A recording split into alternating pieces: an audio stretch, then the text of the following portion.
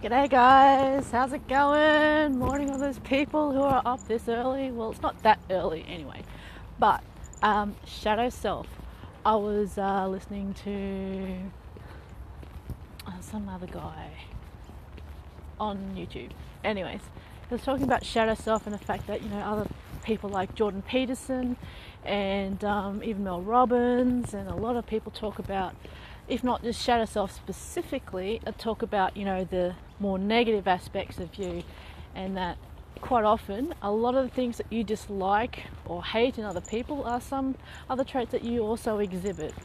Goes into the kind of thinking that, you can project a lot of what you know that you yourself have as negative traits.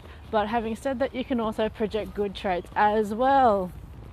So the shadow self, all the things that you probably don't like about yourself that you won't admit, and you think about wanting to better yourself.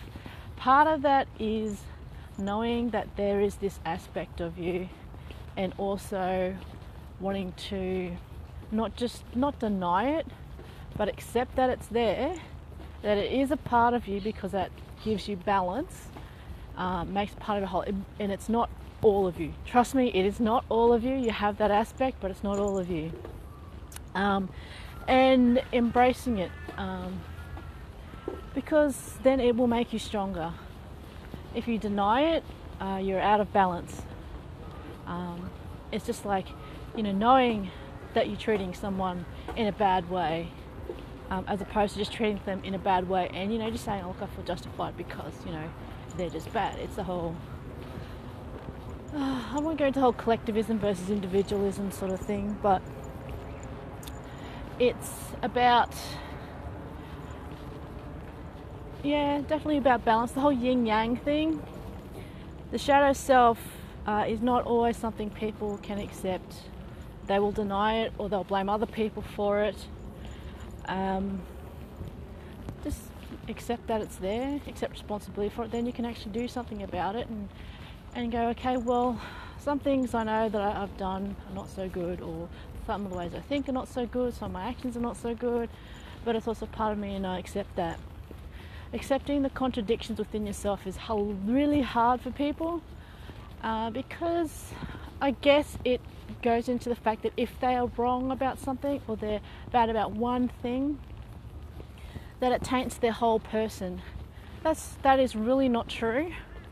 Your shadow self is definitely a part of you, and it's just going to be different for a lot of different people.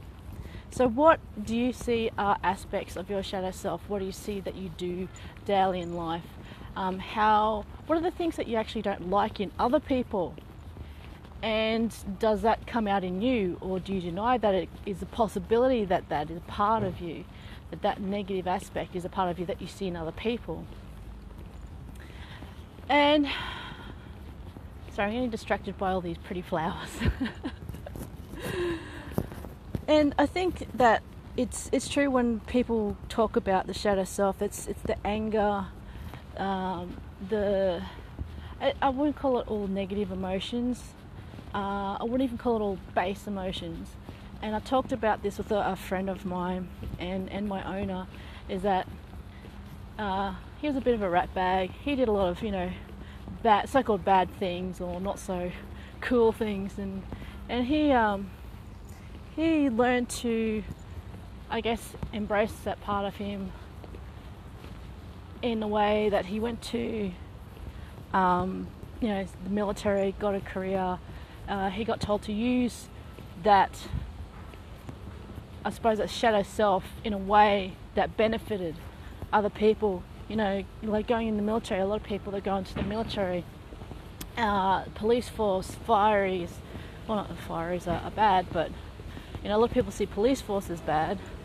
A lot of people see the military as bad, but they are actually using their knowledge of themselves and the fact that people do bad things. They're using that to counteract and say, look, I know that people can do bad things, I know this is how they're going to do it, and this is how we're going to solve this problem. Now, military is really interesting because then they have a controlled aggression. Aggression, people think, is a bad thing. It is not entirely a bad thing. It is the way you use it. It's much like anything else. Like a pen is not a bad thing. You can use it to create great works of art, or you can use it to deface something or call people bad names. Words, a lot of these things are actually just instruments. It's the intent and context that you use them in that makes it bad or good. So, do you have a form or aspect of your shadow self that you can use for greater good? Or change it so that it's, yes, it's a bad thing, but you can use it to your advantage. Like an example, aggression. Go to the military, learn to control it. Controlled aggression, use it to go and save lives. Use that aspect of you to go help people, to stand up for people, to defend their rights, you know. But yeah, I guess it's up to you whether you can face your shadow self or not, or face some aspects of your shadow self. And the aspects will come up every now and again. It's cyclical, it'll pop up.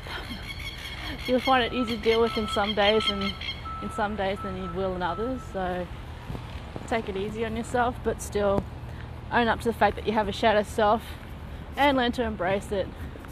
I know I do. Sometimes I'm just like, too lazy, I just don't want to do this, or I have bad thoughts about people and I go, and you know what, that's just not helpful. And I try and turn it around. Anyway, my arm's getting sore from holding this camera up. Oh my god. Anyway, tomorrow go live will be a little off because I've just found out how heavy some of my gear is when you pack it to go away somewhere. OMG. Anyways, I'll see you guys later. Happy hump day.